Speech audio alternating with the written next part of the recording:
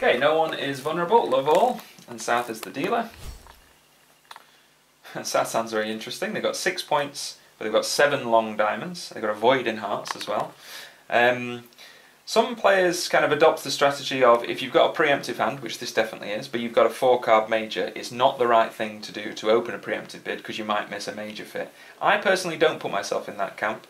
I'd much rather just preempt when you can. I'm erring on the side of aggression almost all of the time, so I would be opening this hand 3 diamonds, showing 7 diamonds in a weak hand. Yes, you might miss a spade fit, but you want to try and be aggressive as and when you can. I get the vibe that this is the correct hand to be aggressive on because it's very weirdly distributed. So I will be opening 3 diamonds, 7 diamonds weak hand.